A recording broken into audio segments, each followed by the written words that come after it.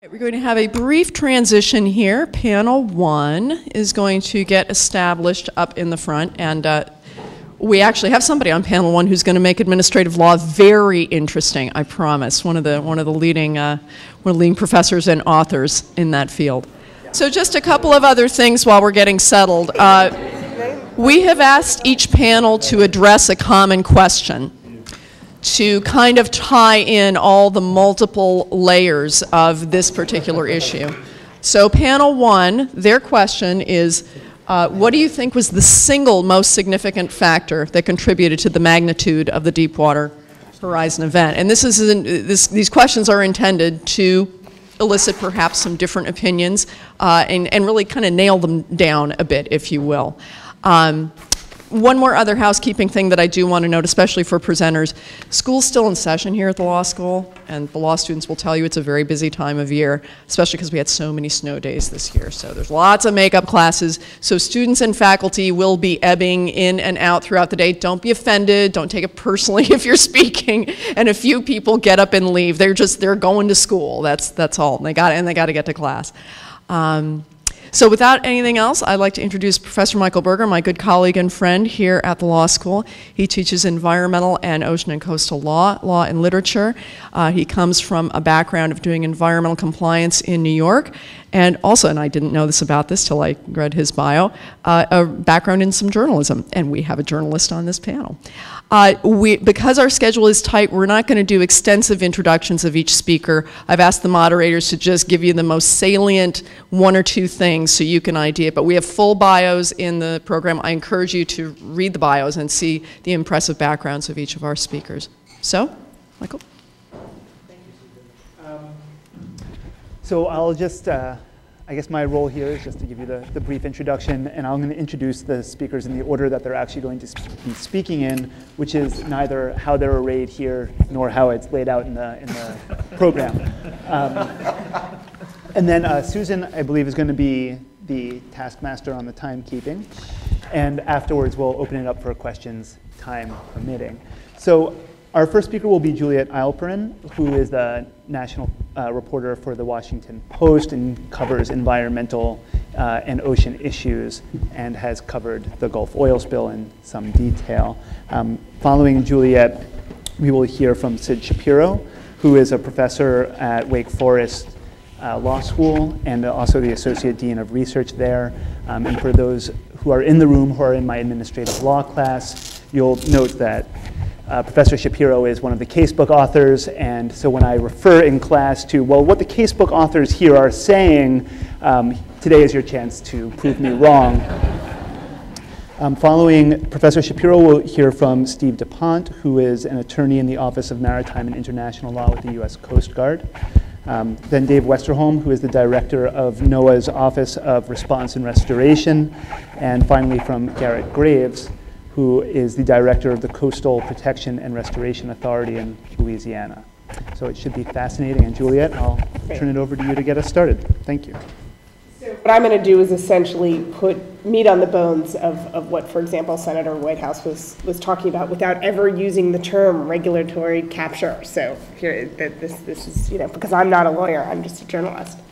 In the run-up to the Deepwater Horizon explosion, the federal government's Minerals Management Service adopted at least 78 industry-generated standards at federal regulations, according to the American Petroleum Institute, the trade group that represents the industry.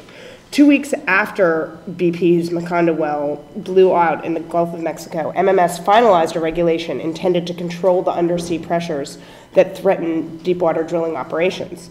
Like dozens of other rules, it was written by API, and the agency only received a couple of comments on the regulation, both of which were from industry. One was from the Offshore Operators Committee, and then the other was from BP itself. The regulation stated, BP, a large oil and gas company, expressed the importance of this rule and how they have been involved with MMS and industry to develop the industry standard. That really typifies the kind of cozy relationship that we'll be examining, and how an agency that was charged by law to, quote, meet the nation's energy needs formed a partnership that had such disastrous results. The officials from the top as well as rank and file employees referred to the companies under their observation as clients, customers, and most often partners. They waived hundreds of environmental reviews and didn't aggressively pursue companies for equipment failures. They participated in studies that were funded and done by the industry and its contractors. And when the industry resisted certain proposals, MMS usually jettisoned them, noting that they would increase costs even as they might improve safety. And essentially, this stemmed from the inherent conflict of interest that was embedded in what the agency was doing. It was one of the nation's largest revenue collectors, only second to a couple of agencies, including the IRS. Ironically, MMS was born out of a drive for reform. For years, the U.S. Geological Survey had been in charge of assessing what our natural resources were when it comes to oil and gas, and making those decisions. But there were allegations of fraud. This was in the late 70s. And so it was James Watt, Ronald Reagan's Interior Secretary, who created the agency in 1982 that would not only lease tracts for exploration and collect the government's share of oil and gas revenues, but, and this was a key change that Watt made, it would regulate the industry as well. And that is the built-in conflict that the U.S. has been living with ever since. At first, there was this push and pull between regulators and in the executive and the legislative branch, because essentially Watt under Reagan was pushing for more and more extraction offshore, and he encountered a lot of resistance from actually, at that point, a bipartisan coalition in Congress, particularly in New England and the Pacific Northwest. So, for example, when he proposed drilling in '81 off the Pacific Outer Continental Shelf and off George's Bank in Massachusetts, obviously not too far from here, it was a couple of members of Congress, Les O'Coin and Silvio Conte, who used their post on the House Appropriations Committee to block him. And what happened there is something that I think also bears some examination in terms of what happened in the Gulf, which is that Congress proceeded to impose a series of moratoriums on where drilling could happen.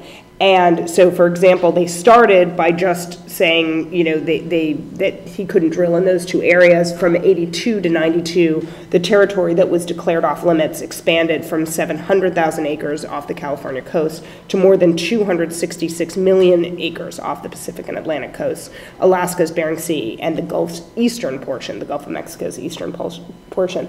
But all of this put more and more pressure on drilling in the central and western Gulf, and that has continued to this day. So, this continued under actually President George H.W. Bush, who expanded the restrictions. He canceled several lease orders by executive order, established a marine sanctuary off California's Monterey Bay, and bought back tracts from South Florida.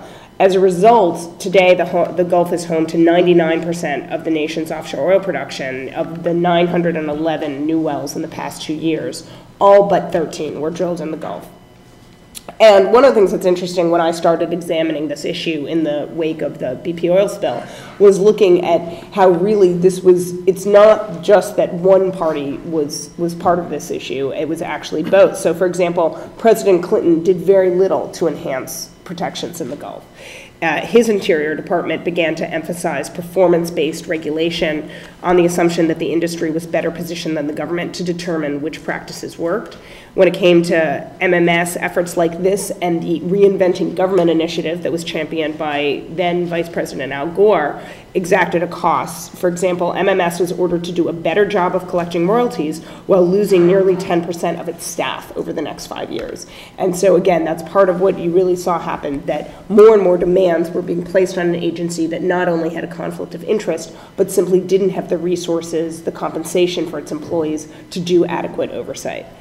It was in October of 1993, under the Clinton administration, that an Interior panel issued findings aimed at future drilling policies called Moving Beyond Conflict to Consensus.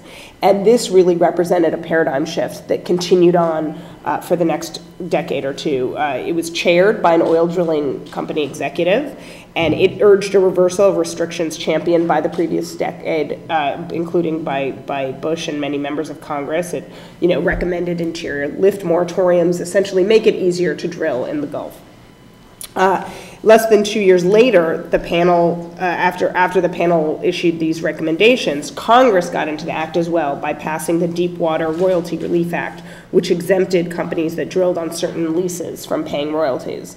This was backed particularly by, say, people like J. Bennett Johnston, a senator from Louisiana, who consistently championed the cause of oil companies, later became a lobbyist for the American Petroleum Institute, which he still is, as well as sat on the board of a major oil company. And in the end, it was actually MMS, at the end of the Clinton administration, it was MMS itself which issued a warning to Washington. There was a little noticed budget document that my colleague Scott Hyam and I discovered in the course of our reporting, where the agency said in 2000 that the burgeoning number of deepwater wells had made overseeing operations in the Gulf of Mexico more complex. The number of companies had grown by 30%, and many of the employees were new that were looking at the drilling operations. MMS cautioned, the offshore industry significantly downsized in the 1980s. The presence of workers without offshore experience is placing an added burden on the inspection and compliance program. But this did nothing to heed exploration in the Gulf. You know, when George W. Bush came into office, the push for broader oil and gas exploration only accelerated. On January 29th of 2001, shortly after 9 days after taking office, Bush created the Energy Task Force that his vice president, Richard Cheney, chaired, where, as I'm sure many of you are aware of, they brought in oil and gas executives to provide recommendations, most of which were codified by the Bush administration, either through an executive order or through simply policies that the Interior Department pursued under Gail Norton, the Interior Secretary. The report that the Energy Task Force issued on May 16th said that drilling in the Outer Continental Shelf had a, quote, impressive environmental record, and that state and federal regulations were interfering with exploration and needed to be relaxed. So Norton and her deputy, J. Stephen Griles, embraced this report. That Griles had issued a memo to the White House Council on Environmental Quality on August 22nd, 2001, and said Interior was, quote, fully committed to playing a role in this effort, and that it had, quote, a special interest and expertise in expanding production. And that's exactly what we saw. Throughout Norton's tenure, they adopted regulations that made it easier to drill without the same level of environmental oversight. This included, say, for example, rejecting studies that suggested that the blind shear rams, a crucial stopgap measure in the event of failure, should be, strengthened and reinforced. That wasn't adopted. Basically several different things. They also, in 2005, finalized a policy that, again, had been proposed by the Clinton administration, where MMS told companies that they did not have to provide detailed blowout and response scenarios for each exploration plan. This obviously became critical. Sure, that became critical later on. MMS was asking for budget increases, but basically didn't get them. And then while Interior had talked about how offshore drilling could qualify for environmental exemptions as far back as 1980, this exemption became widened over time.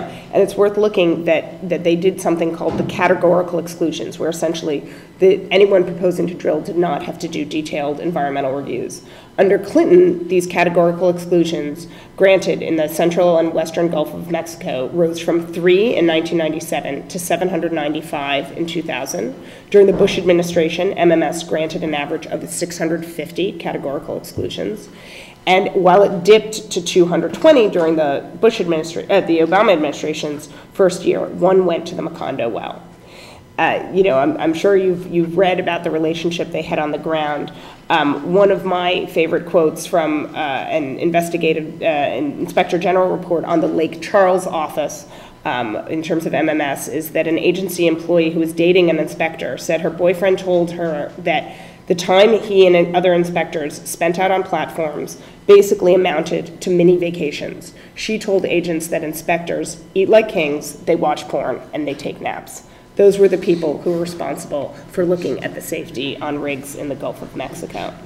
So essentially, I think it's also worth noting that while, clearly the people see the spill as this 1 in a million event, When you look at the Presidential Oil Spill Commission's report, which came out recently, it identified 79 loss of well control accidents in the Gulf of Mexico between 1996 and 2009. Obviously, they didn't go disastrously wrong, but you can get a sense that there was a problem and this was not just an isolated incident. And I think we can talk about this in the discussion, but one of the things obviously I've been looking at since then is all the different ways that basically the Obama administration has sliced and diced the successor agency, the Bureau of Ocean Energy Management, Regulation, and Enforcement, which is in fact getting split into even more parts in an effort to kind of address this conflict of interest. In conclusion, I just wanted to quote Michael R. Bromwich, who's been brought in to chair this, to head this new agency and is overseeing the kind of reform that's going on right now. And in February 11th, he gave an address to the James A. Baker Institute's Energy Forum at Rice in Houston, and he raised this fundamental question. The Gulf accounts for more than 25% of domestic oil production and approximately 12% of domestic gas production. One of the key problems that we are addressing and that cannot be avoided is this. How will government and industry make the fundamental reforms necessary to improve safety and environmental protection in this massive industry, while at the same time allowing for the continuity of operations and production? This is the central question that frankly has been facing the federal government since the creation of MMS, and is really one of the key issues that we'll have to navigate in the months and years ahead in order to ensure that it can balance both exploration and safety. Thanks.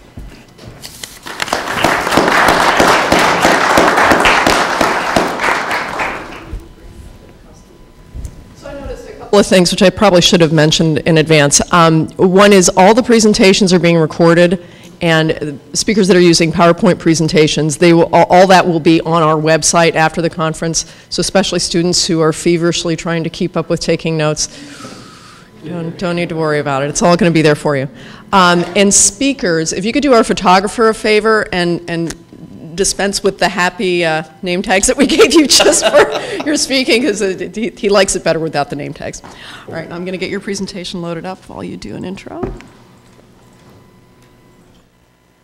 I'm staying behind you. Yeah, no, that's okay. I don't know what more to add to the intro I already gave. Vamp it up? Okay. I'll tell a story while you're waiting. So, this is about administrative law, right? And it's supposed to be interesting, which is always a real challenge. Its reputation among students is among the most boring courses you could possibly take. Justice Breyer, when he taught administrative law at Harvard, reports he once got a student evaluation. And you know that portion on the bottom after you fill in the little ovals where you get to write? Some student wrote him, Professor Breyer, as he was then, if I only had one day to live, I'd want to spend it in your class, where every moment seems like an eternity.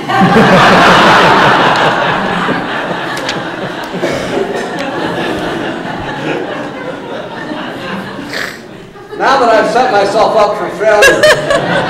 Is this yours? Is this your presentation? I'm sorry, I'm having a hard time finding it. Hang on. Tell another story. That was great. Well, let me start my talk without the PowerPoint. And you can't count this against my time. You're good. Here we go. Okay. There we go.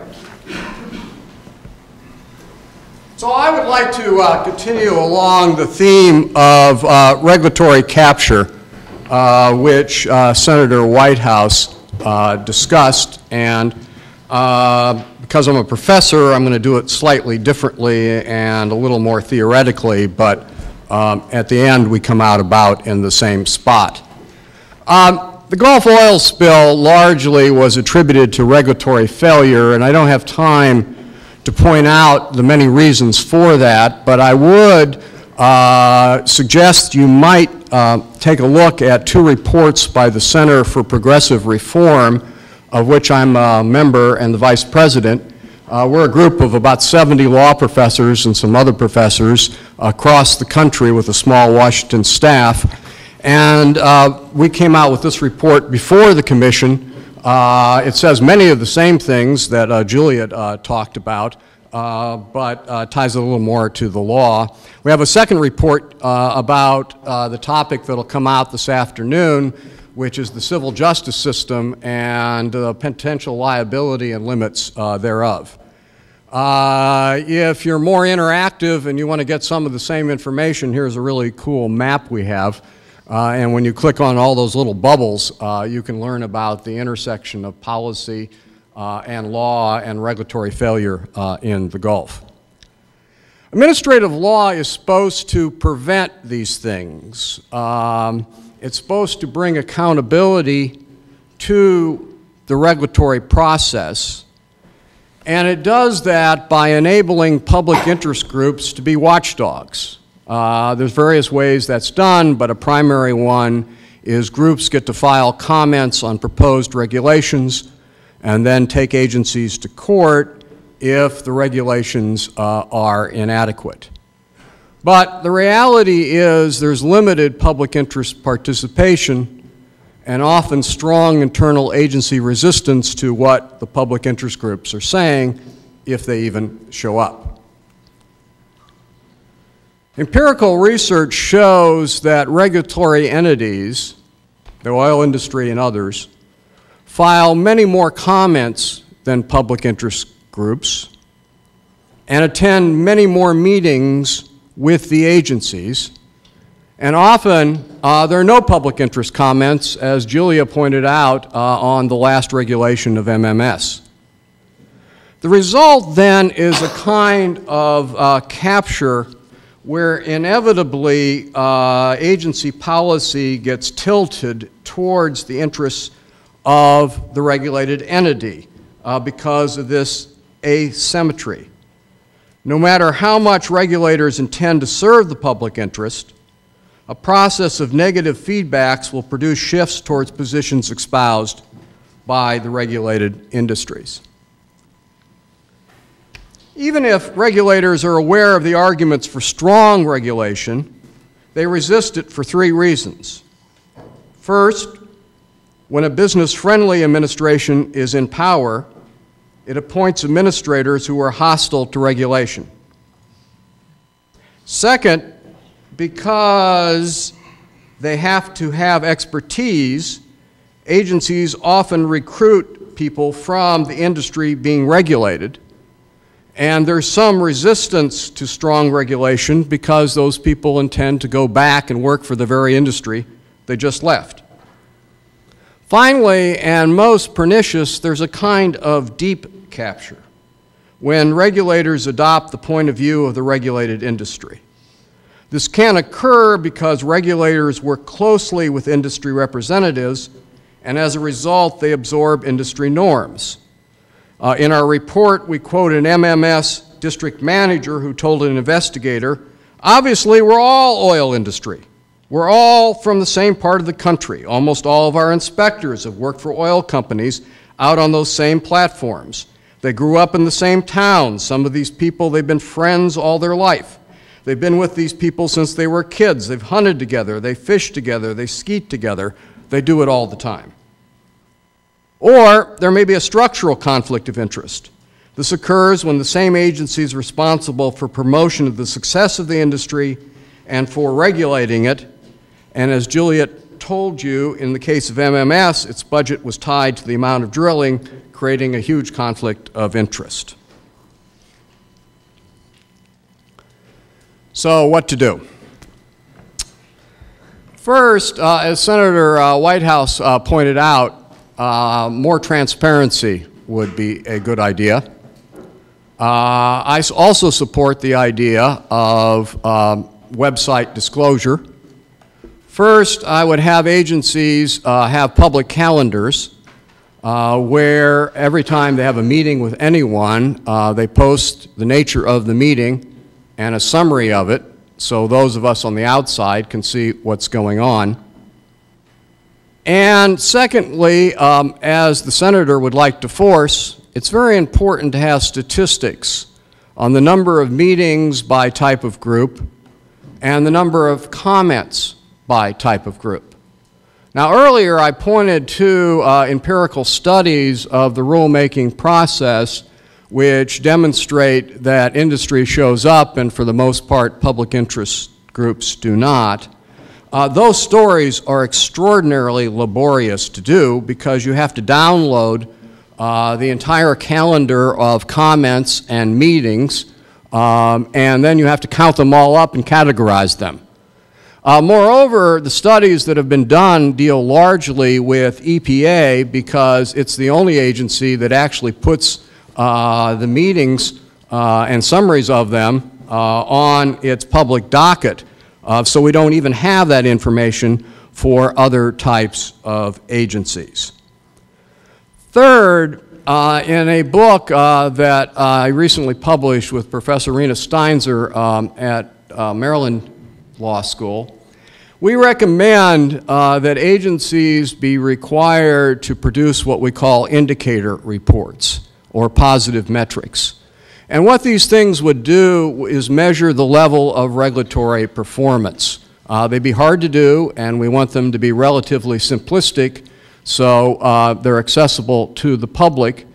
But they would do something like reveal key parts of information which would indicate to us over time whether or not regulation is happening or failing.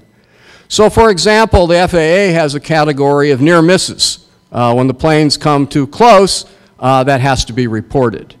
MMS should have had a category of near misses.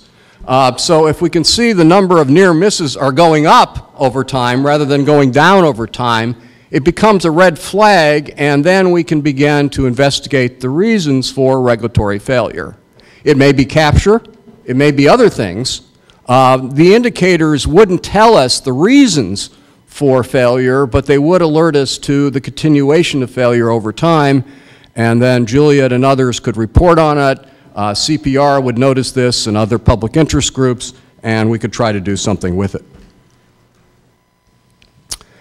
It's also important to strengthen the public service. Agencies need more resources. Again, as reported, MMS resources were actually declining. They had an amazingly few inspectors for all the platforms that they had to cover in the Gulf.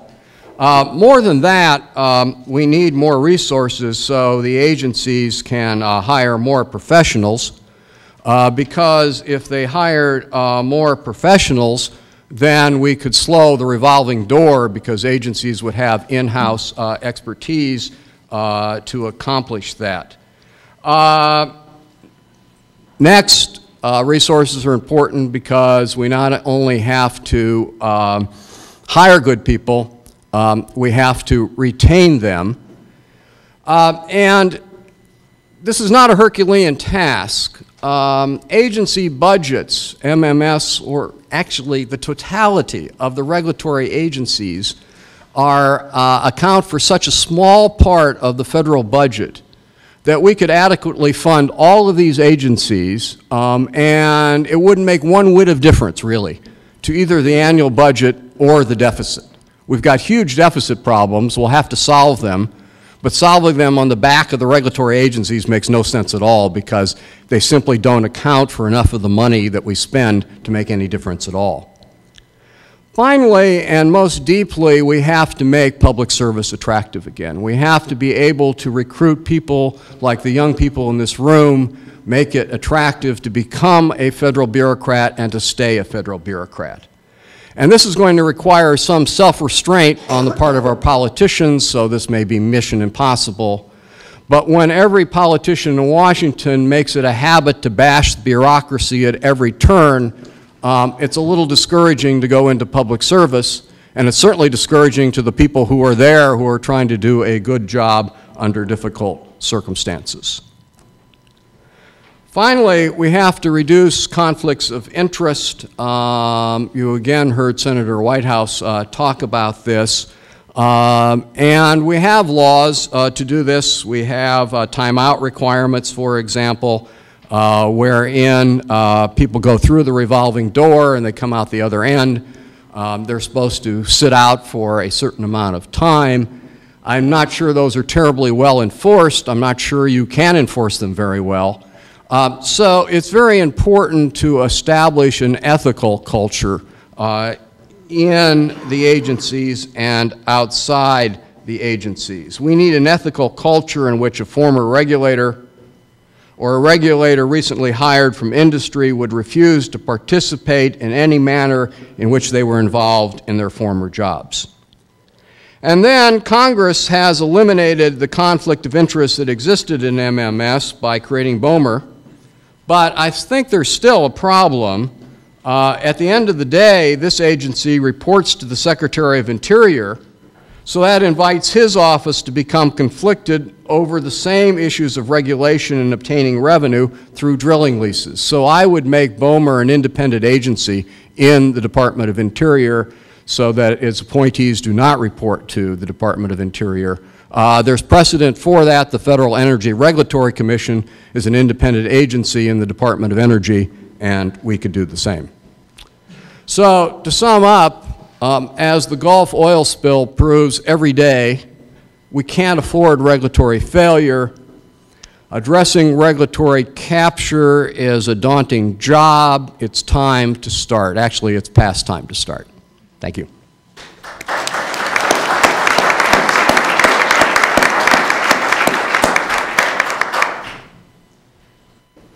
Thank you, Sid.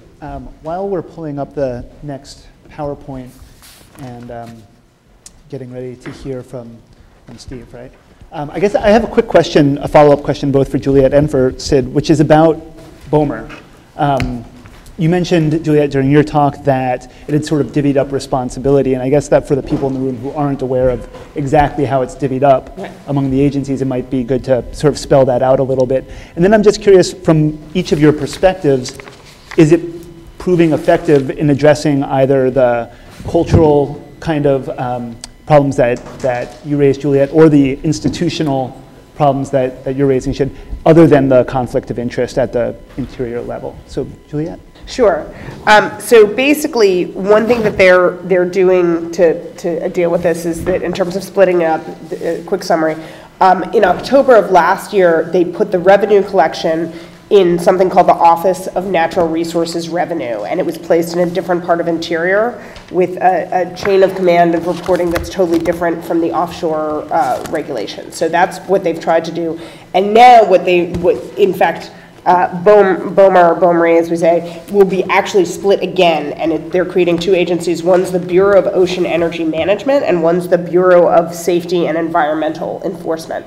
And so the theory is that if you split off where you're doing safety and environmental enforcement to where you're actually deciding how to do offshore energy exploration, and you have separate chains of commands and so forth, that is trying to get at this issue. Again, they're all housed within Interior. Again, they're doing a lot of things. They're hiring a chief environmental officer. They're doing a nationwide recruiting drive. But basically, you still have an issue, particularly when you're talking about, everyone's obviously been watching what's happened with the budget and the fights there. One thing, again, when we were looking at it, MMS inspectors were paid something like literally a third of what you would get for doing the same job for an oil and gas company. And so, there's just no way that Congress in this environment is going to give them the money to even come close to matching what these people could earn if they're working for the companies as opposed to the federal government. So I think, as Professor Shapiro mentioned, that's a really huge issue that they're grappling with.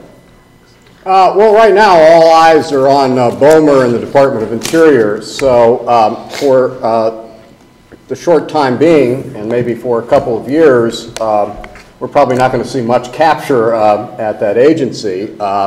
But no one had ever heard of MMS, really, anyone in this room, I bet, until the oil spill. And so that's the situation. In 10 years, hopefully we won't have another one of these conferences, but it wouldn't surprise me because it'll go back to relative obscurity.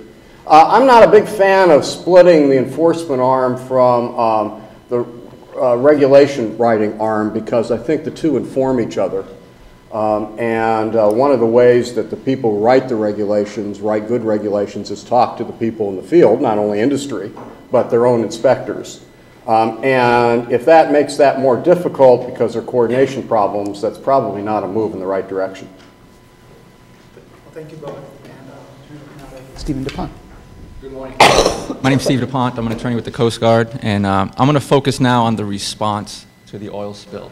I'm not going to talk at all about what led to the explosion and the sinking for two reasons. One, several investigations are still ongoing, so I really can't comment too much on that. And the second reason is, with 15 minutes to speak, I really need to focus on one area.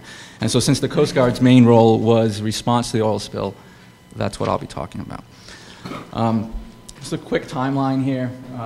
You're all familiar with the facts and probably the timeline, but I just want to point out, between the time the rig sank and oil started flowing into the Gulf and the time that the well was finally secured was 87 days. And so the best estimate is somewhere between 4.4 and 5.4 million barrels. That comes out to about, if you look at 5 million barrels, is about 210 million gallons. And so just to put that in perspective, the Exxon Valdez spill of 1989, this is looking like it's about 19 times the size of the Exxon Valdez. So some of the different strategies used to combat the oil, dispersants, if you just look at dispersants as sort of a detergent that breaks up the oil into smaller droplets, the goal would be try to keep it from reaching the shore as much as possible. In situ burns, this is just what it says, you're burning the oil on scene where it lies. One thing about the burns, or a couple things about the burns, somewhat surprising, they worked particularly well. We found that the burning was particularly effective, but somewhat controversial. Coast Guard got sued during the response by 4 NGOs concerned about sea turtles. And so we had to work with the NGOs we already had a process in place where we had best management practices, and we were working with Fish and Wildlife to document and observe wildlife while we're conducting the burns, but there was concerns with the NGOs that we were perhaps burning turtles. So they sued us for restraining order. Ultimately, we were able to work with them and get the suit dismissed or get them to drop the suit. And the main issue for the NGOs was, well, you say you're not burning turtles, but can you show us? We want to observe the burns. We couldn't have them observe the burns for several reasons, mainly just logistically. This is 50 miles out and a small window to actually conduct burns. So what we ended up agreeing to was we'd have the NOAA and the Fish and Wildlife Service observers forward their notes to the NGOs within a reasonable amount of time so they could see what the issues were on scene, and ultimately they were happy with that. The point being, particularly for the future lawyers in the room, when you're advising an agency, there are going to be different concerns that are going to come to bear on the response from different perspectives. And so if we can work with the NGOs to try to avoid issues, maybe we can avoid lawsuits that, although this lawsuit didn't disrupt the spill, it certainly took the attorney's attention away for a little while. The next issue is boom. Boom, if you just look at boom as sort of a barrier that goes on the water to either keep the oil away from an area or, if it's soft boom, to absorb the oil. Boom was highly controversial during the response because there was really no consensus as to what areas truly needed to be protected and what areas would be protected in an ideal situation, and basically there wasn't enough boom to go everywhere. And I'll talk a little bit more about that, but it wasn't enough boom for everywhere that it could have been used, and there wasn't a general consensus as to where it was most needed. Skimming, I did want to talk about skimming a little bit while we're here. Skimming is just, it's a mechanical removal of oil in the water. Think of like a big vacuum cleaner apparatus that removes removes an oily water mixture. The surprising thing about skimming is, at least in this response, is it did not work as well as anticipated. Perhaps because of the open ocean environment. These machines are rated for an expected daily recovery capacity, and while they collected a lot of oil, they didn't collect as much as what was expected. And I think that's important when you look at the planning that the former MMS had in place for a well blowout. They actually planned for a worst case discharge and had contracted out skimmers to be able to respond to recover a worst case discharge. But in reality, what happened was while they had the rated machines to recover a worst case discharge, they just didn't perform up to what was expected in that environment. So I think the big takeaway there is research and development of skimming equipment, especially in an open ocean environment, is an area of increased scrutiny and something we need to look at. Just some statistics on the size of the response. More than 47,000 people responded to this event. The point here is is truly an unprecedented response, unlike anything we've seen before, and there's a lot of coordination that went into it. So with that said, I mean, there's definitely some areas for improvement, some lessons learned from this response that we can move forward, and I'll talk a little bit more about that, but getting kind of into the law now. The main removal authority, or the main response authority, is the Clean Water Act. Section 311 vests removal authority with the President, and it gives the President the authority to take whatever action is necessary to remove oil from the water. And this has been delegated to the EPA for the inland zone and to the Coast Guard for the coastal zone. And so the Coast Guard served as the federal on-scene coordinator for the Deepwater Horizon because the spill occurred in the coastal zone. The Oil Pollution Act of 1990, this was in response to Exxon Valdez. So this is significant litigation because it set up a liability regime and an oil spill liability trust fund.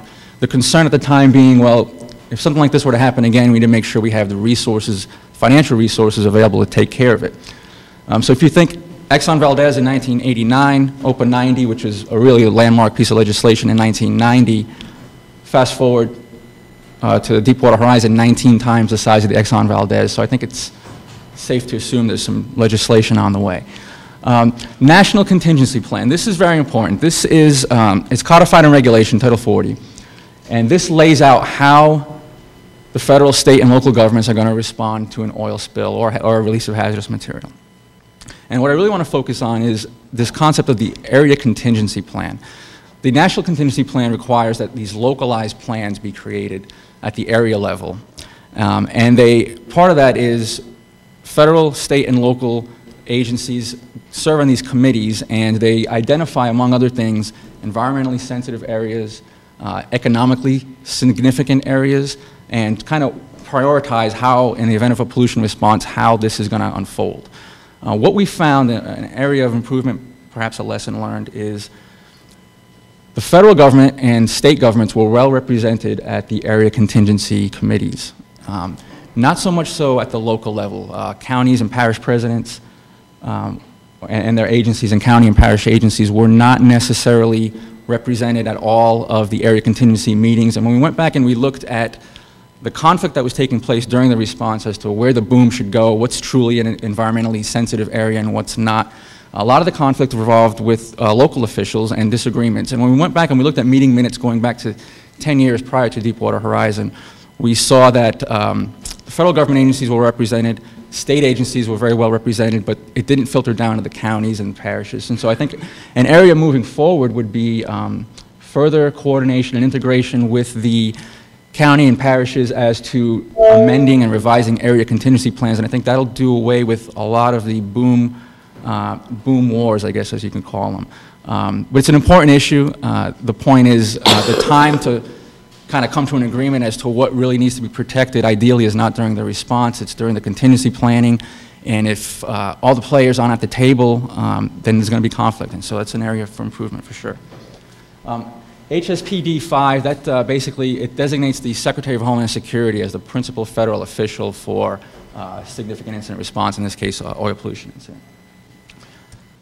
So how does this all fit together? Well, the federal on-scene coordinator in the coastal zone is pre-designated. It's a Coast Guard captain of the port that's pre-designated. Since 1990, there have been over 11,000 pollution responses where a federal on-scene coordinator took charge of the response and actually had to open the federal fund to respond to it. Most of these pollution responses are relatively small. When I served down in Miami as a pollution responder, I responded to over a dozen of these myself, and they're usually small, what does that mean? Battery low. I'll just keep talking. So they're usually fairly small.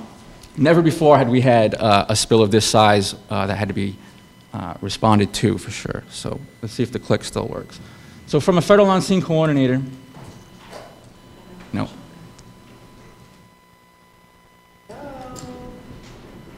This is counting as my time.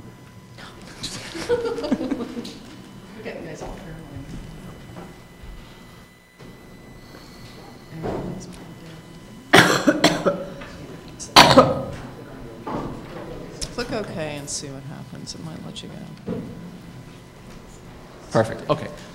So the Federal On-Scene Coordinator serves in what's called a Unified Area Command. And the Unified Area Command is where all the federal, state, and local agency representatives come together. The concept here is truly a unified effort.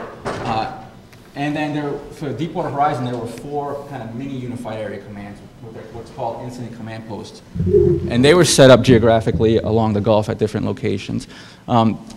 The blocks in red, this is all part of the National Contingency Plan, where you have regional response teams and other agencies that support the Federal On-Scene Coordinator and the Unified Area Command. And there's also a national response team. There's 16 federal agencies that are represented on this national response team, and they bring particular expertise and resources in support of a Federal On-Scene Coordinator. And this is where the principal federal official fits in. Obviously, everything flowing from the president. What was unique about this response is it's the first time we designated a spill of national significance. This had never been done before. This was a relatively new concept. It was added to the National Contingency Plan, again in 40 CFR if you want to look at it, Part 300. It was added to the National Contingency Plan in the late 1990s. And the concept of a spill of national significance is if there's a spill that's so large or so complex that it's going to span every area of the federal government or many areas of the federal government, then you would create you would designate it a spill of national significance, and you'd have a national incident commander. And so for Deepwater Horizon, it was Admiral Thad Allen. And the reason I put his picture up there is we've all probably seen him during the response, and maybe weren't quite aware of where he fit into the structure. So he was the national incident commander. All right, this slide, I'm going to spend a little bit of time talking on this slide, because I think this is another area of perhaps some conflict during the response, and it has to do with the difference between responding to an oil spill and the difference between responding to a hurricane or a national disaster. And this is important. Under the National Contingency Plan, what we just saw, you have a Federal On-Scene Coordinator as part of a Unified Area Command. For Deepwater Horizon, there were incident command posts that was set up. But really what's going on here is the federal government has command and control over the response, and states and locals are supporting the federal effort. This is in sharp contrast, or it's actually the reverse or inverse of a natural disaster where the White House would declare a state of emergency or national disaster declaration, and then funds become available for a state governor, and at that point the state is in charge and the federal government is in a support role. So states are used to responding to incidents under the Stafford Act because they've had a lot of experience with it, with hurricanes and other natural disasters, and not so much so under the National Contingency Plan where they don't have command and control, but they're actually in a supporting role.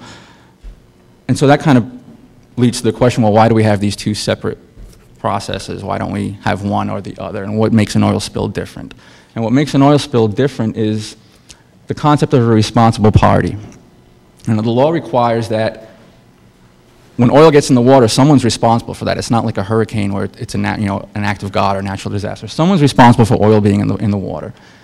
And so the Federal On-Scene Coordinator's job is to respond to that spill, but the responsible party is actually responsible to clean it up. So the federal government is going to direct the efforts of the responsible party, and they're on the hook to clean it up and to pay for it. The Federal On-Scene Coordinator will federalize the spill if the responsible party is unable or unwilling to do what's needed to clean it up. So we saw a lot of this more so early on in the response in the media with, well, why doesn't the government just federalize the spill and take charge? I think it was a little misunderstanding. The government was always in charge. It's just by law, the responsible party is on the hook and they have to do what they're told to do to clean it up. And only if they're not doing that does the federal government step in, take charge of the response, open the Oil Spill Liability Trust Fund. And so the fund is also available to compensate individuals for oil removal costs and damages. But the main concept here is that the polluter pays, and only if they're unable or unwilling will the spill be federalized. And so that's all I have on that. Now, moving forward, some other lessons learned, or some things some concepts, some ideas moving forward. Three big takeaways, I think, were area contingency plans, as I mentioned, need to coordinate more with the locals, incorporating some more exercises to where we can come to more of an agreement as to what the environmentally sensitive areas are. environmentally sensitive areas don't only need to be identified but prioritized. That's another big issue. Some of the plans identified ESAs, but they didn't necessarily prioritize them, and so that led to more areas for discussion and conflict. And finally, and this is perhaps really important, area contingency plans plan for worst-case discharges from facilities, shoreside facilities, and vessels, but not necessarily for an offshore facility. Now, with that said, the MMS plans, the BOEMR plans, did plan for worst-case discharges from offshore facilities, but as I said earlier, those plans relied heavily on mechanical removal, and as we saw during the response, the mechanical removal didn't necessarily work in that environment as expected. Some legislative issues moving forward. I'm not lobbying for legislation. I'm just commenting on some things that perhaps are worthy of further consideration. That's all I'm doing here. Research and development. This is fairly controversial, the concept of open water testing. You know, the idea that you need to put oil in the water to conduct R&D, very controversial, and obviously for obvious reasons. But the time to find out that oil skimmers are not collecting as advertised in an open ocean environment is probably not during a response. And so that may be some discussion on whether the pros and cons and benefits of putting oil in the water to actually test how these machines and these devices work. I'm not a scientist, but I have spoken to some and they tell me that it's a lot different in a controlled environment than in an uncontrolled environment. Another area of perhaps further discussion is the concept of these oil spill removal organizations that are contracted to provide these services, you know, certifying these organizations. And in order to do that, that'll require some legislation. There was going to be some legislative authority necessary to certify OSROs. And finally, although it wasn't an issue during this response, it definitely pointed out some areas of potential concern, is how we use this oil spill liability trust fund. There are certain caps on the fund. There's an emergency fund for $50 million, and then Congress can approve of additional appropriations up to $100 million at a time, not to exceed $1 billion per year. Put that in perspective, the federal government, last time I checked, and this has already probably gone up, the federal government had already spent from the fund $800 and some odd million, of which BP is being billed for for all of that. But the point is, during this response, we had a responsible party that had resources available. But if this had been a less resource accessible company, perhaps an upstart or something like that, that would have put additional strains on the trust fund that it may not have been able, or it would not have been able to handle. So that's just something to consider as well. That's all I have.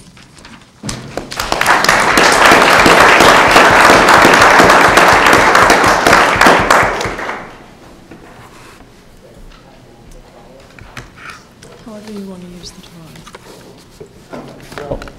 While we're getting Dave set up, quick question, which is on pronunciation. We have BOEMR, we have BOEMRE, and we have BOEMR. What is it? I say BOEMR, but I have nothing to point to say that that's correct. I don't know.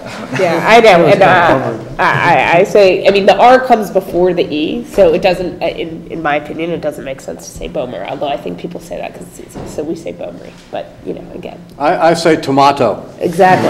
And it's all going to change. I mean, the whole point is here we're trying to pronounce this acronym, and it's going to change into 3 other acronyms, so it doesn't even matter. It's going to cease to exist. I think that's the case. The employees themselves have been calling themselves BOEMR, but they don't like it. They don't like it. And they just couldn't see themselves calling themselves BOEMR. So it doesn't lend itself very easily. And originally it was going to be something like, when the initial acronym what was being considered was something like BOOM. And then they, for obvious reasons, decided BOOM was not a good acronym for overseeing safety in the. Okay. Good morning, and again, I'm Dave Westerholm, and I'm probably going to take a little bit different tack. I don't think you'll hear anything different in my my presentation than my colleagues that preceded me. I think I might twist it in a little bit different way, because my particular office is full of scientists as opposed to lawyers, although we work very closely with them on the natural resource damage assessment. And And I was asked before I came to this conference if I really wanted to bring science and facts to a room full of lawyers, but despite that, I said absolutely. So we were asked the question, what's the single most important factor that contributed to the magnitude of the event? And like Steve, there's some things that probably I would speak to on, failure regulation and other things, but with the ongoing investigation, both with the cause of the accident, the Department of Justice potential criminal investigation, and the natural resource damage assessment, which falls under my office, which is still ongoing, that part of it and the cause and ultimately what will be determined either through some sort of consensus or in a court of law will really come out. But there have been a lot of interesting discussions preceding that. But like Steve, I'll talk a little bit more about the response side, and I think that the largest factor in that really falls into two categories. One being the technical piece, the technical challenges. I won't delve into that too much, but someone explained to me, and I haven't done the calculation yet, but working down a mile deep in that drilling environment, with a 4-story tall blowout preventer, it would be like one of us with the pressures down there, with one of us standing and having the Washington Monument put on our chest. So you can see the technical challenges are not unlike sending a man to the moon or something else. And over the years, the oil industry and the regulatory industry has looked at that and developed ways to extract those resources in balancing what we'll talk a little bit about as the environmental risk versus the need for oil, energy independence, and our nation's, not unfettered need, but continuing demand for petroleum products. On the other side, though, I think I would like to, as we go through the presentation, really say that the magnitude event also boiled down to a matter of trust and communication. And what we'll see as I present this, and many of you will think back to as we experienced it, some of the information that was coming out, both from the responsible party, from the government, from states, NGOs, everyone, not all of it was perceived the same way by the general public or the media, and the ability to communicate and discuss that really became a huge issue during the spill. So with that, I think, do I click or hit the, hey, I got that? Okay, so what I'm going to do, there we go. What I'm going to do is just break it down real quickly so we'll have time for questions into, what was our role in NOAA, the mandates and key areas of support, what were some of the challenges, public concerns, and what do we think of as we look past the horizon. So there's the event again. Okay, so it's kind of stuff, all right, there we go. So there are 5 areas that we focused on, and I'll go through these in a little more detail, but we provided scientific support to the Federal On-Scene Coordinator through my office with that, but that is more than just the science of oil spills. You'll see how to keep seafood safe, protecting the wildlife and the habitats, ultimately assessing the damage that occurred, that is ongoing and will continue to be ongoing, and ultimately any money collected from that damage assessment to be put back into restoring the environment, all under the Oil Pollution Act, which was explained earlier. So for scientific support, there's a number of areas, and I'll briefly go through them. We did we started daily and twice daily trajectory forecasts. Where's the oil going? What to anticipate so that they could make key response decisions as to where to deploy equipment. Weather forecasting.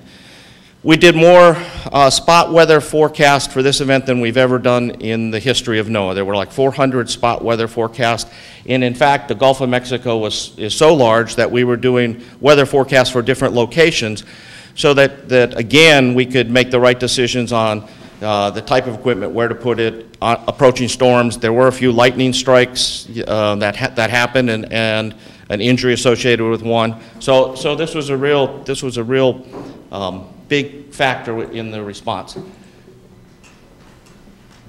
We have a wealth of information on both atmospheric and oceanographic, but it's really critical. There's a number of mechanisms that were used in this spill, all the way from satellites to ships to unmanned aircraft to underwater unmanned aircraft, gliders and Navy UAVs. And we talked about earlier the different types of response mechanisms. In situ burning, you saw that there were 400 in situ burns prior to this event. You probably could count on one hand, I'm sure there were less than 10 worldwide of where this had been done successful. For this event, there were 400. Aerial dispersants is the plane, the second one, and then the mechanical cleanup with the skimmers. There were obviously many different types of skimmers employed in this event.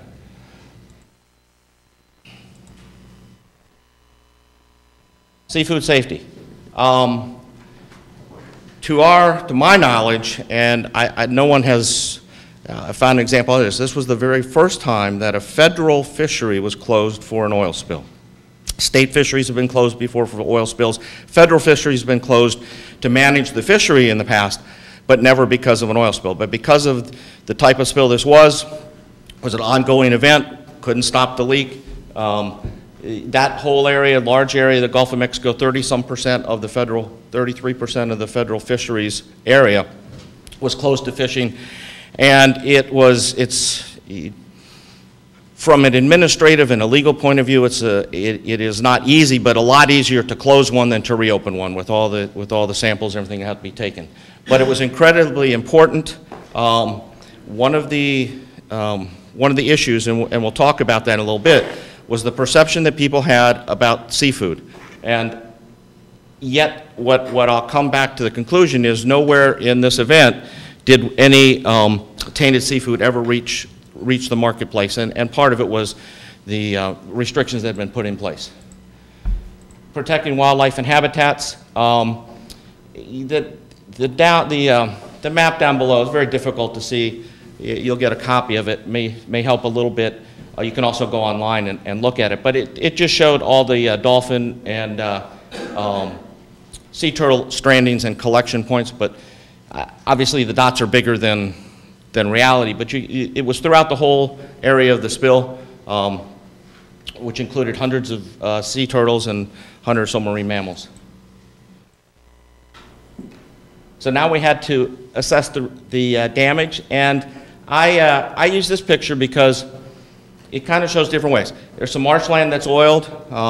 What's the best technique for responding to that? Do you leave it alone? Do you cut it out? Do you try to wash it off? How do you get it in there? You're going to have re-oiling. You have the shoreline on the right side, and although this isn't a great picture, much of the beaches in that whole area are also tourist areas, and a tremendous impact to the tourist industry, and they don't want any oil on their beaches. And I show the underwater leak because there is damage that occurred as the plume went up through the water column. How to assess that? How do you determine what impact that had to the ecosystem down there, both to the benthic community in the deep sea, whether it would be deep sea corals or others, or migratory fish through that area, yellowfin, bluefin tuna, things like that. And then ultimately we're going to restore, but you see a number of different ecosystems throughout the Gulf of Mexico region, and much like we do in other parts of the United States, but this part of the country is also very fragile in some cases because of the storm impact and other that we're already getting some erosion, and it's critical that we keep some vegetation to help protect the inland areas. All right, so what were some of the challenges of public concern? Things that were either miscommunicated or talked about. The flow rate, how that flow rate changed from a small number to a large number. What was right, what was wrong, who did what. I'll be happy to address questions later on it, but it was really a confusing fact. How about using subsea dispersants? Up until this time, there had been one other example, and then mostly just papers written on it for theory, but never practice. And in this case, they put an injection wand a mile deep, put it into the escaping oil plume, and dispersed the oil before it ever came to the surface. Effective, but what were the environmental problems and risk? And I'll tell you, in many blogs and other areas, it was you saw a perception that by adding that dispersant, it was going to be very scary, and we were going to be creating a health risk to the entire population. What was the effect of the oil rising up from the bottom? Again, a mile rise. You know, you have a leak from a vessel or a shallow well, your pool of oil is spread over a number of yards, maybe the size of a football field, maybe even a little bit bigger. Here we were talking miles as the oil came up when it eventually surfaced. And studies on what were the potential biological impacts down below. Some of the surface issues were what happened to the oil on the surface, how was it going to move by wind and current, and you might have heard about the loop current. The loop current, I don't have a pointer, but I'll kind of walk over. If you see the bottom red line coming up from Cuba and South America, typically that goes all the way up into the spill site, then loops around and goes down through the Straits of Florida. Do we have a pointer? Oh, that'd be great. Try that red. There we go. So it normally would come all the way up here. But we were fortunate in that an eddy broke up and did a circulating pattern here and a counter-circulating pattern there, so that the oil that was entrained, at least from some satellite imaging, and detected maybe a small amount actually got into this and rotated around. Most of it was in that counter current. Previous years, that loop current has come up as far as where the wellhead site was. And you can imagine with that current being underwater, pulling all that oil out and moving it this way, the threat then increased to the state of Florida, the Straits, tar balls on the East Coast, and much of the East Coast. And there was, again, speculation in the papers that may go as far away as Europe or up into the New England states. We had to address a lot of those questions. Ultimately, again, there was controversy and confusion. Two other areas or challenges were the approach of a storm. This area had not, but a few years before, suffered many storms, and a year before that, Hurricane Katrina. A real big issue. We had to pull resources off the water with the threat of a hurricane that came that summer, and then also what was the, you know, all the different methods were used, but what were the environmental impacts and what were the best and concerns with the choices made for surface removal of oil. And then I mentioned a little bit about shoreline and some of the protection strategies, shoreline cleanup assessment technique that is used for the SCAT teams to determine where to go, and the different types of shoreline cleanup. Now, what are some of the issues looking forward? You've heard of some of these already. Some are being talked about.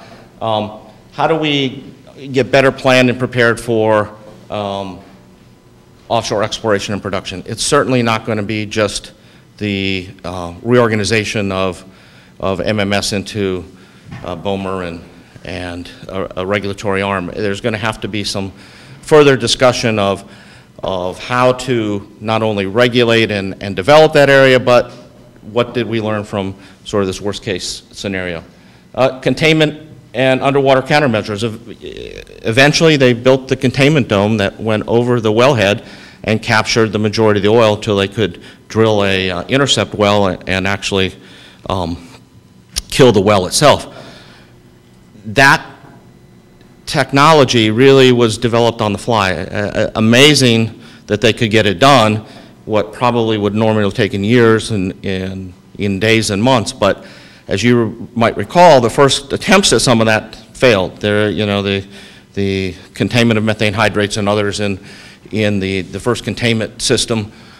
Ultimately, the oil companies have come together and said that they're going to have a company that is going to be able to do this. I will also tell you that not a lot of, I won't say a lot of thought, but not a lot of people felt that this was necessary. I've had, you know, a fair amount experience and when I was in the Coast Guard station down the Gulf and had dealt with some well blowouts here, and I probably would have been one of those who would said that the blowout preventer would work. They usually do. It's worked in the past. This is not something that they wouldn't have expected, and even when the beginning, when it happened, the shear rams that apparently had triggered but didn't do what they were supposed to do because of a piping. Normally, they thought that if they get down there with a remotely operated vehicle, they could close off the shear rams, and that would be the end of the story. It wasn't that. So I think the whole idea of how they're going to do this underwater containment, especially in deep wells, especially in other areas. You know, one of the other productive fields that the United States has access to is off the Arctic. It presents its own unique challenges, but certainly something that has to be considered here. And then how do we do better modeling? One of the things that my office does really well is surface modeling where the oil goes. Not so much three-dimensional, so we're going to be working on that. And then seafood safety. I said I'd come back to this, but there was a tremendous impact in seafood safety in the markets of here in New England and Virginia, people not buying seafood. In some cases, they were not buying halibut because of the potential for oil tainting. And, you know, halibut's coming in from Alaska, not the Gulf of Mexico. but rationality didn't play out here. It was a fear. And you know, I've used this example before too, but if you saw some of the advertisement coming out that time, like I think it was Long John Silver's and a couple other companies, said Pacific shrimp. You know, now actually some of their shrimp probably I think comes from Indonesia, which is still over in the Pacific, but the whole concept is that there's still something wrong with the seafood in the Gulf of Mexico, and there never was. The shrimping industry, the oysters, the areas that were closed weren't used, the areas that were open, none of that seafood that went to market was tainted, but that didn't stop people from making conscious decisions the other way. The fisheries and wildlife closures, I think I talked about that. Research and development was covered earlier. I think it's a key point of we need to make an investment. There was a lot of investment after Exxon Valdez. Not so much in the intervening years. It's one of those areas that is within the federal budget when things are tight, takes some cuts.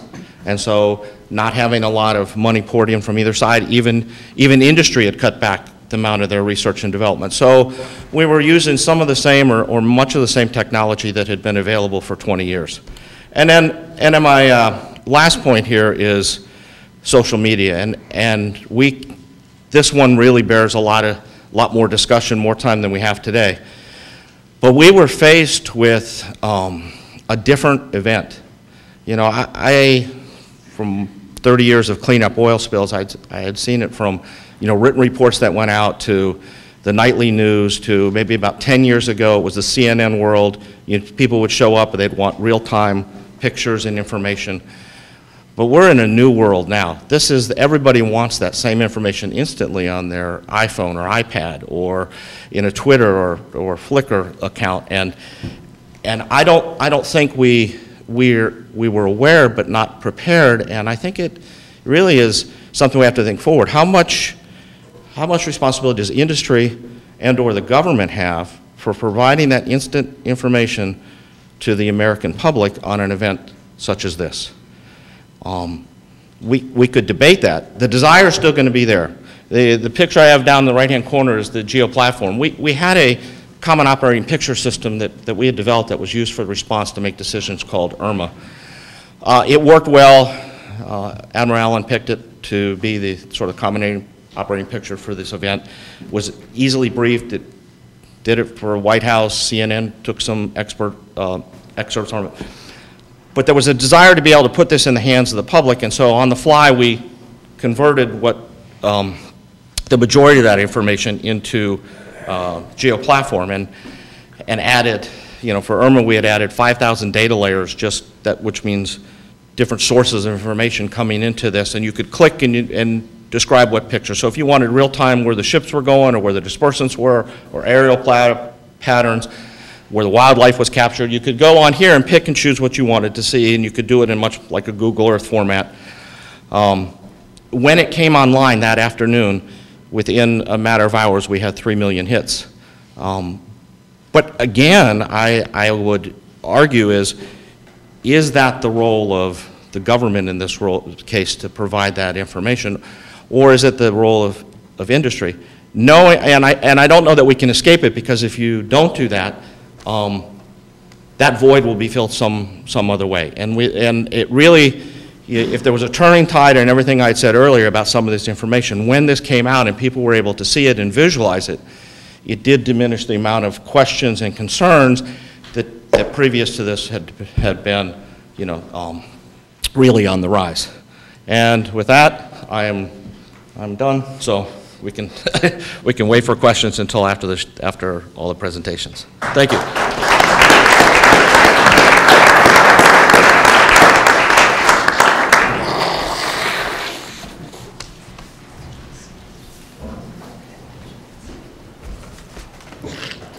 Next, we're going to, and finally, we're going to hear from Garrett Graves, who, again, is the director of the Coastal Protection and Restoration Authority in Louisiana, and I believe what's that? And I believe he's going to talk to us about some of the local impacts and drilling in the Gulf moving forward. Pointers this way. Thank you. Thank you very much for the opportunity to be here.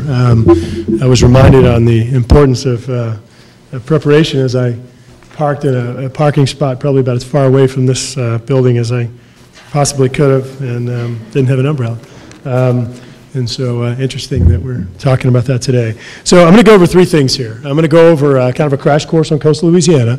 I'm going to go over the effects of the oil spill, and then I'm going to talk a little bit about why I was actually asked to be here, which is talking about lessons learned a bit. So here's a satellite depiction of North America, and Dave, we actually stole this from you guys. This is a NOAA depiction here. And this is what it looked like 60 million years ago. And what I want to commend your attention to is right about there, which is the perhaps present-day Missouri. That's the base of the Mississippi River 60 million years ago. And watch what happens over about a 5 million year increments here.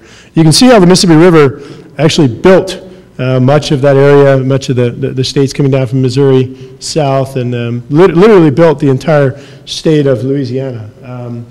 So this is we live on a deltaic plain in South Louisiana. Our state was literally a product of the river.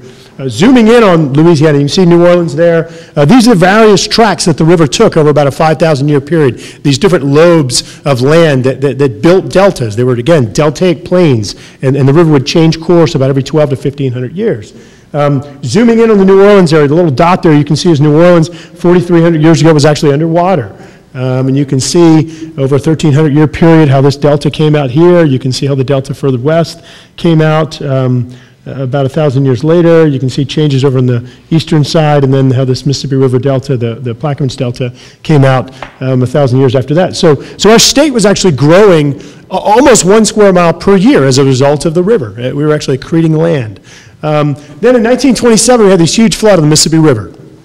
Pretty extraordinary event, largest riverine flood in our nation's history. Congress came in and said, you know what, we're going to build levees on the river. We're going to stop that from ever happening again. One of the most successful public works projects in our nation's history from two perspectives. Number one is we have not had another riverine flood on the Mississippi River in this area. Very, very successful. Number two, I showed that slide a minute ago showing how the river changed course. And being a maritime state, it makes it very difficult if the river's not where your charts show it's going to be. So if the river's changing course and you're trying to navigate up this river and it's not there, then that's a problem. So these levees keep the river right there between the banks. You no longer have this delta switching or the river actually changing course. So again, very successful. Navigation perspective, we now have the top navigation industry in the country, 5 of the top 15 ports in the nation, 19% of waterborne commerce, all come from our state. 31 states in the United States depend upon our river system for maritime commerce. Very successful. On the flip side, looking at the environmental impacts. When you sever that relationship between the Mississippi River and the adjacent wetlands, you severed that sustainable ecosystem. We have lost 2,300 square miles of coastal wetlands in coastal Louisiana since the 1930s, since these levees were installed. You want to talk about regulatory capture. Let's talk about regulatory capture for a minute. This was carried out by the U.S. Army Corps of Engineers, these levees that were built on our Atchafalaya River on the Mississippi River. The U.S. Army Corps of Engineers has delegated authority under the Clean Water Act to regulate wetlands. They have destroyed 2,300 square miles of wetlands. You or I, if we impact 1/10 of an acre, we have to file for a permit and we have to carry out mitigative actions. They have done absolutely nothing. 2,300 square miles, the largest destruction of wetlands in our nation's history by far, and we supposedly have a no net loss of wetlands policy, and this is done by the agency that regulates wetlands. You want to talk about regulatory capture. Let's zoom in and see what that looks like.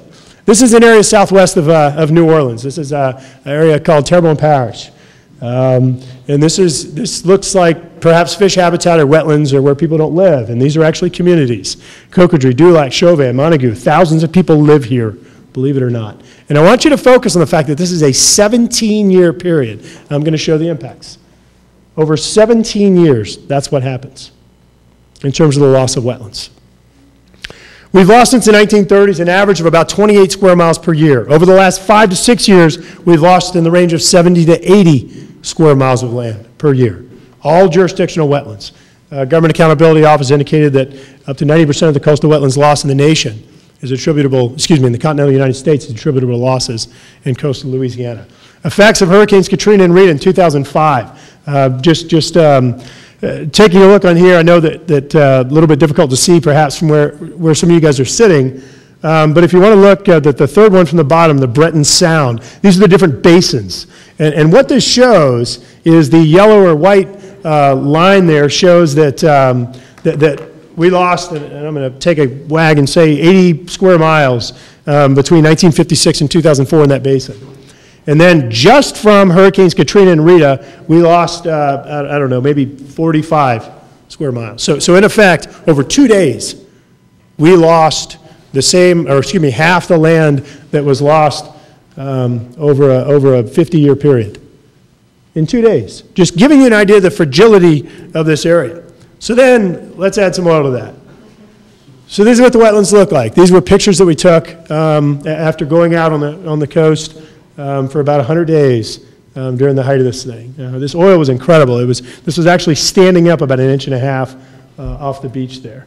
That was a seagull that I walked past about 20 times before I realized it was actually something.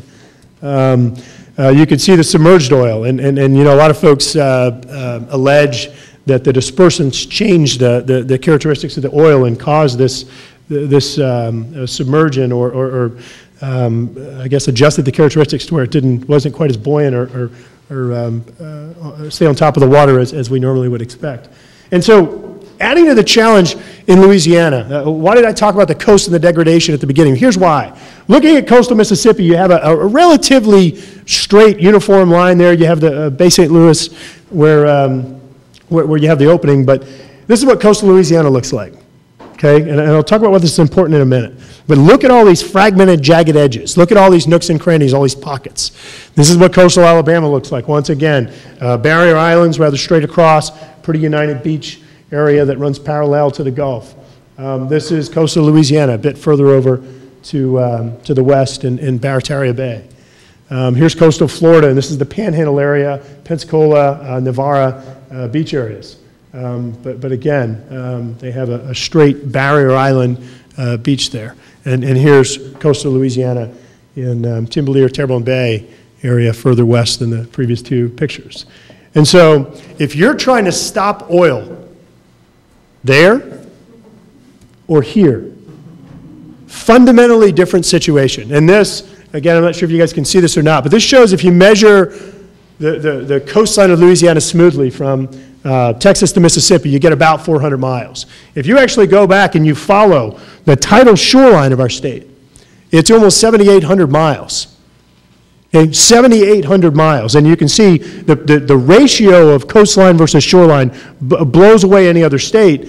The total shoreline miles blows away any other state, and even Florida, because Florida obviously includes the lower portion of the state in the eastern coast, which was not affected or threatened by the oil spill. So this is again, what we were faced with. Dolphins swimming through slicks, oyster reefs oiled, sea turtles oiled, just complete coverage of oil for miles. It was really just incredible. Oops, sorry, I didn't realize I had those in. This area here, just saw this over and over again, this heavy black oil. I mean, just completely void of life, whether it was a microorganism, a plant, some type of marine wildlife, done. And the place was just covered in oil. And this shows the Mississippi River coming down. This shows where the oil was coming in. This is a satellite depiction from NASA showing just the complete coverage of the Gulf and the high concentrations of heavy and moderately oiled concentrations off Louisiana's coast there. So what was at risk? What does this mean? You have oil there, you have a degrading coast in terms of coastal erosion. What does it mean? Well, what it means is you have hundreds of thousands of Louisianians that's lives and livelihoods are at risk. You have a very unique culture, the Cajun culture that was actually chased out of Nova Scotia. Some landed up above us in Maine, and the rest came down to Louisiana. And that's threatened because of the disbursement that's caused by the loss of livelihoods. We have the best food and restaurants in the nation that's based upon our seafood in South Louisiana. The crabs, the redfish, the speckled trout, the snapper, all that is threatened. U.S. Fish calls South Louisiana the most productive ecosystem in North America. We bring in more oysters, shrimp, finfish, crabs, and other species than anywhere else in the nation. So what's at risk? All these things are at risk. On the recreational side, we're the 4th top recreational fishing destination in the nation. It's easy there. People think they're good fishermen. It's just easy. It's a productive ecosystem. But keep in mind, it's not just about, I didn't get to go fishing, which was frustrating. It's also the repercussions. You have communities that were set up to support that industry. The bait shops, the hotels, the restaurants. They're done. We were working to try to reverse the ecosystem destruction caused by Hurricanes Katrina and Rita in 2005, caused by Hurricanes Gustav and Ike in 2008. We lost 217 square miles of land in 2005 just from those hurricanes. 2008, we had, again, exacerbated loss. And we were making progress. Believe it or not, in 2010, we were on track to have the lowest rate of land loss since the 1930s.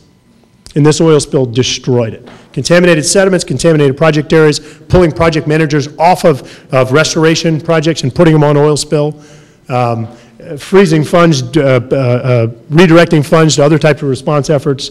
So again, the risk, the impact's extraordinary. You guys, I kind of went over this. I'm going to point out the bottom one here for just a minute. 90% of the species in the entire Gulf of Mexico are dependent upon the unique coastal estuary that's supported by the confluence of the Mississippi River and the Gulf of Mexico. 98% of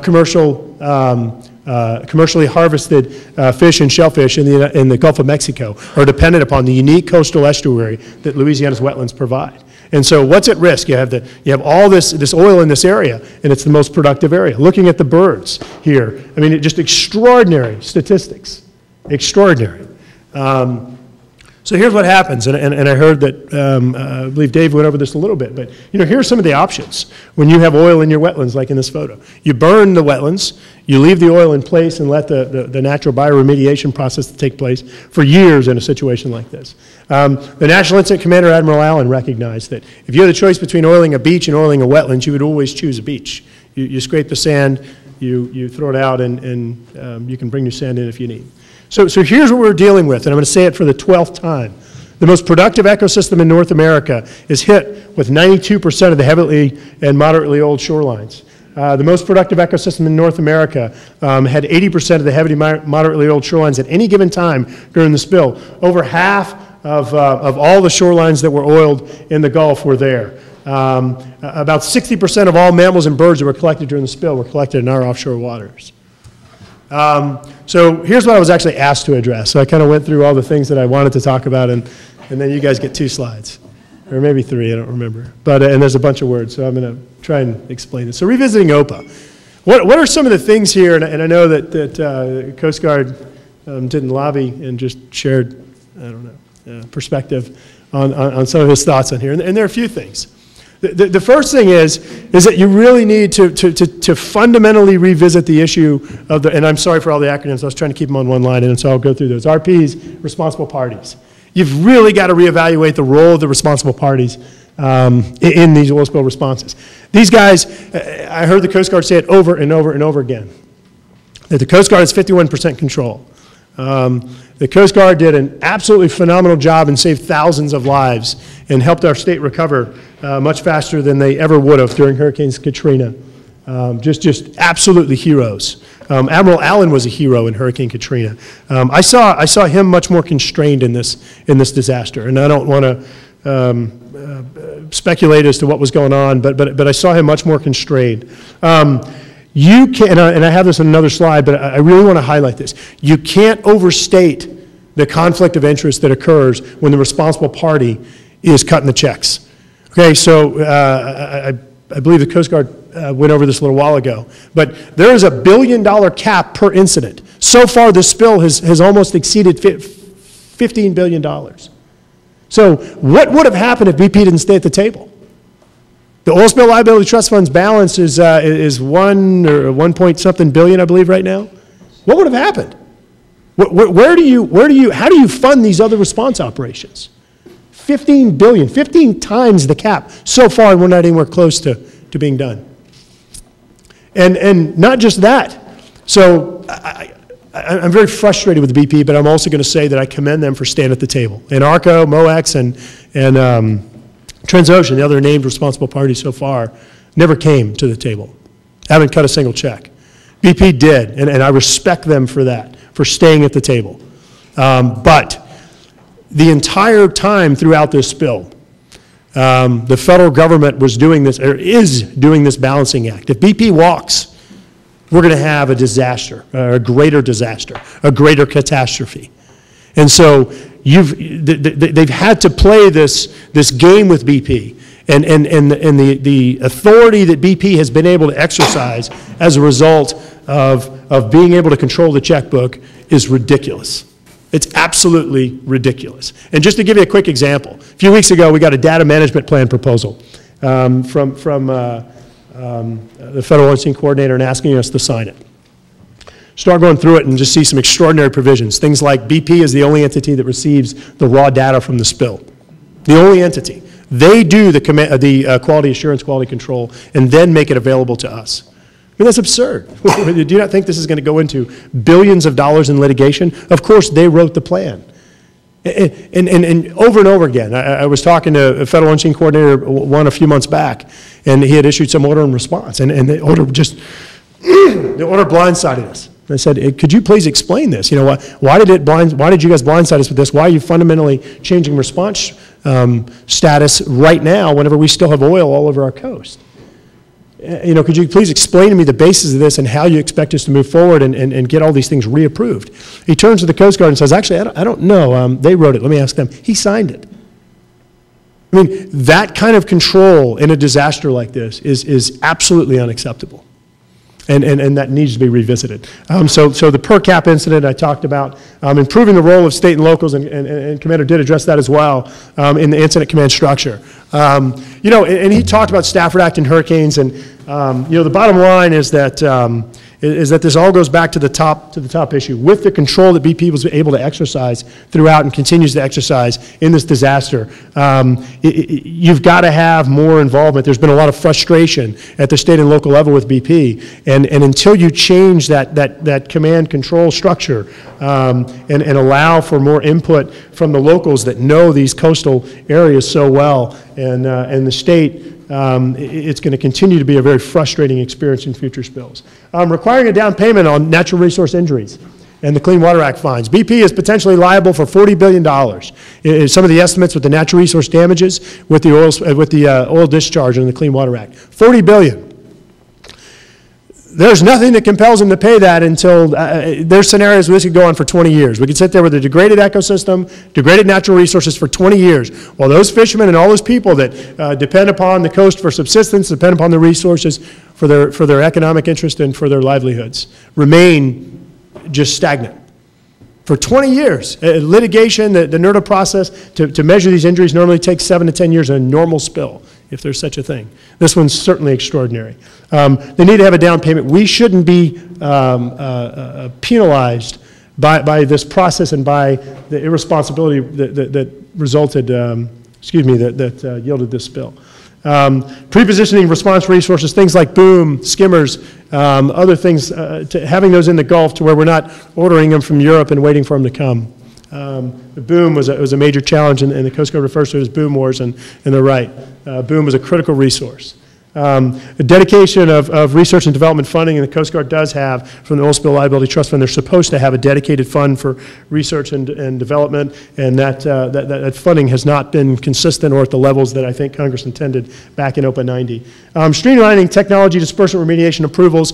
I'll bet that I received, I don't know, I'll just take a guess and say 10,000 ideas on how we could stop the spill, how we could capture the oil, and many other things. From praying to people scuba diving down to the well, a mile deep, however that works. And you've got to have a process whereby you can actually funnel and evaluate these things and prioritize them. You know, some of those innovative things that folks drove porta potty vacuum trucks on barges and went and sucked up oil. It worked. It was great. We had a void there, and it worked.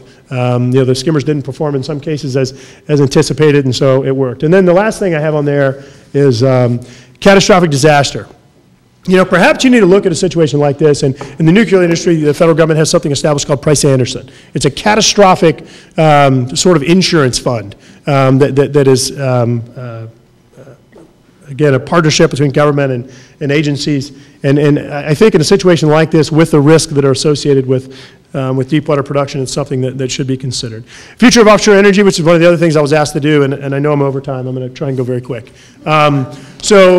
Fundamental difference. You guys live up in the Northeast, and you don't produce energy here. And I get that. And you don't like the way oil smells or tastes, and don't like the way it looks, and I get that too. But the reality is that all of you guys drove here. I flew here yesterday. And the reality is that it's an important part of our economy. And I would love nothing more for us to be able to harness the energy of the sun and to be able to power everything that we do. But the reality is that fossil fuels are going to continue to play a role in our economy for decades. And we need to continue to invest money in alternatives to try to improve their affordability and incorporation into our economy. But we've produced hundreds of billions of barrels of oil in the Gulf of Mexico and trillions of cubic feet of natural gas. And we've produced them safely. And so what's happened and let me, the third bullet there. If we're not producing in the Gulf of Mexico, we're not producing domestically, where's it coming from? The demand doesn't decrease. We bring it in from other places. The United States, believe it or not, has some of the most stringent, I'm not going to say the most, some of the most stringent environmental restrictions and regulations on the environment and on energy production in the world. But what happens when we're not producing it here? We're importing it from phenomenal areas like Nigeria and Venezuela. Anybody check on Nigeria's regulatory status related to the environment and energy production? Just Google it and you'll be fascinated. It looks like the BP oil spill on a daily basis. Venezuela, yes, let's definitely pump hundreds of billions of dollars into the economy of Hugo Chavez so he can share American values around the world. It doesn't make sense. Those are two of the top nations that we import oil from. So we need to continue to invest and focus on alternative energy streams, but we need to be realistic that fossil fuels are going to continue to play a role in our economy. And we've got to find ways to do it safely here in the United States where it can help our economy and we're not exporting hundreds of billions of dollars to these other places. The Deepwater Horizon incident was an anomaly. You look at the reports, you look at what happened, and it's referring to the top two bullets, and then look at what happened here. It was an anomaly, and it was, and I believe, gross negligence. And it was there. So I think this is my last slide. I'm just going to examples of lessons learned. The first three bullets are all pretty much quotes from BP's response plan for this well. They indicated that they didn't expect an impact on walruses or seals. Well, there's a good reason, because those aren't in the Gulf. We looked and looked. The second thing is that they had this guy's name in there very prominently located in the response plan, that he was the guru and he was going to be, come in and save the day if anything happened. Well, he had passed on several years before their plan was submitted. So I'm not sure how that works. They basically said that Deepwater Horizon well was 50 miles offshore, therefore it didn't pose a threat to the shoreline. Really? We had 3,000 miles in coastal Louisiana that were oiled, over 3,000 miles. I think that the federal agencies must conduct more rigid reviews of the response plans, and I know that some of the previous speakers hit on that, and I agree. And I think the state has a role in there as well, so I don't want to just point fingers. The oil spill response technology, we need innovation. We're using technologies that were designed for the Valdez spill and for other spills that this, as noted, this is exponentially more oil than in any previous spill, and the technology cannot be stagnant. We shouldn't be using decades-old technology for a spill like this. A lot of people talked about the area contingency plan and whether it was appropriate. A plan's a plan. You're never going to be able to design the plan for the spill. The plan's a framework. It's all about implementation. You've got to train. You need to try and develop plans that are robust and have flexibility to respond to different conditions. But it's a plan. It's implementation that's critical. And the relationship between the federal agencies, the state, the responsible parties, it's critical. Doing drills and understanding the relationships, it's critical. So a lot of people focus on the plan. It's important, but implementation is critical. Improved integration, I'm just going to leave the last bullet there and say it again, that the responsible party shouldn't shouldn't run response. Regulatory capture doesn't even describe it. It's ridiculous. So thank you.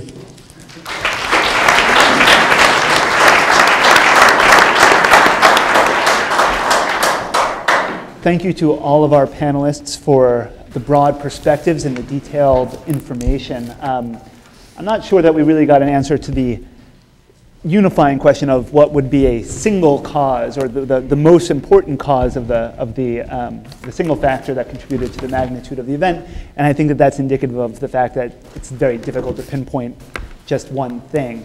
But we have time for a couple of questions from the audience. And so let's go ahead and take that. Yes. And please announce your name and where you're coming from. And I'll repeat your question so it can be recorded for posterity.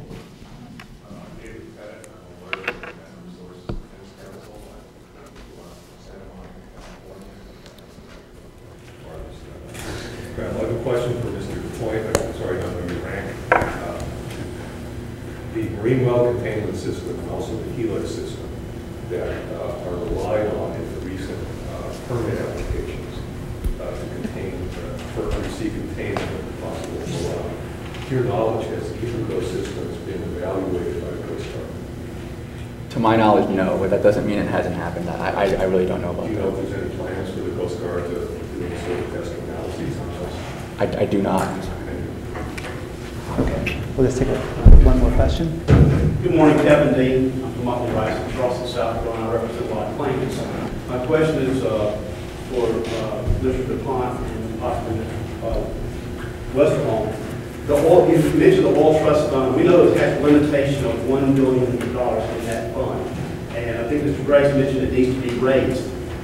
You mentioned it's currently been depleted by $850 million.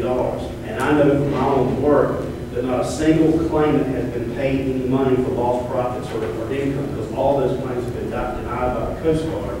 And a lot of the funds have been used for restoration purposes and other matters.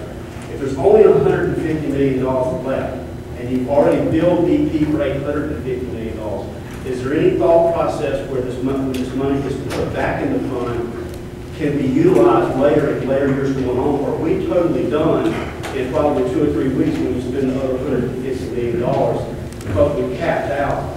And going back to Mr. Gray's point, we're stuck with BP paying all claims and restoration because the Coast Guard is out of money. So just to briefly rephrase the question, I believe that the question is the fund going to be restocked? Yeah, is there any, because we know there's a limitation of $1 billion and it's about gone. Right. So my question is there any effort to figure out some way to replenish it, get some legislation passed quickly so that fund can be opened back up for more than $1 billion? I think there's a 2005 legislative act that's passed that absolutely caps it at $1.7 billion.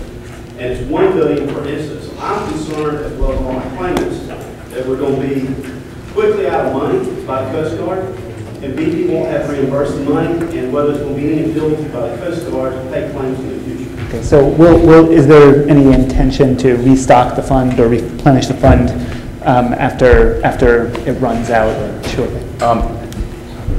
Roughly about $1.6 billion in the fund. The numbers I have, and these aren't from this morning, they're a little dated, but they're fairly fresh. So far the U.S. has spent about $876 million, so roughly $800 million still in the fund. And BP has reimbursed or been billed, I don't have a breakdown for it, but they've been billed for over $600 million, and some of that has already been paid. So if you just take the $800 million still left in the fund, and let's assume that BP's already paid half of what they've been billed, $300 million, we're still sitting at a little over $1 billion in the fund. As far as expanding the fund and more, yes, I understand there are some legislative proposals to do that. I don't know where they stand. And I also know, and you probably know more than I do about this, the third-party liability claims had a separate procedure set up, and there was an individual appointed to handle those independent of the fund. And I don't know how that, I don't think that was actually envisioned in OPA 90, but regardless, that's what's been done. I don't know how that interplays with the fund and whether that will provide some potential relief for your client. So let me add on a little bit to that, because I think those two facts are very important, have to be separated out. First, the $1 billion cap is on a single incident. The fund At this point, I know there's been several discussions on Capitol Hill as to whether it needs to be revisited, whether the per barrel tax needs to be increased to even increase the higher fund that was done a few years ago, because the fund was actually eroding money, and now Deepwater Horizon side was projected to go up to $2.7+ billion. So in time it will go up, but they're really looking at what about a catastrophic event if this happens. But I think it should be remembered that the claims against the fund are those claims by natural resource damage assessment and people who responded to the event. Third-party claims are actually conducted between those individuals and the responsible party, BP. And so that there is a little difference as to who can actually make claims against the fund. But assuming that the clients you represent have a legitimate expense against the fund, then the first order of business that they would, and you may have already gone through that, go through is to make sure that they have tried to exact payment from the responsible party, in this case BP or Transocean or someone. If that's failed, then they go against the government. They weigh that in. If the government feels it's a justified claim, they pay that claim. And I don't know where that process stands or if there's a delay. I had not heard of any major delays, but I do know that they were not processing claims until they were getting information from BP. If in the event that they do pay that claim and it's a valid claim, then the government then seeks reimbursement from the responsible party themselves. They'll take that responsible party to court to get that money that they've paid out. You know, so if BP says, no, we're not going to pay you, government pays, then they go after BP, and then ultimately all that money gets reimbursed back into the fund, again, against that $1 billion cap. There were a couple issues that came out of this bill that were pertinent. One was the legal issue that even if BP put money back into the fund, let's say the expenses were $900 million, and BP put every penny back into the fund, the amount of money that could come out of the fund was still only $100 million. It was not subtracted from the reimbursement. So that $1 billion per incident was $1 billion no matter how much money went back into the fund. And therefore, the government was a bit standing into danger saying, by law, we can't exceed it even though there's money in there. And so the danger you talk about is a real danger if there's not a legal fix to that, because once that $1 billion has been paid out, even if more money has come in, the law as it exists now did not allow for that reimbursement back into the fund. There are certainly a lot more legal complications to that, but that kind of sets the stage for some of the issues that need a legislative solution. And I know the Coast Guard's working hard.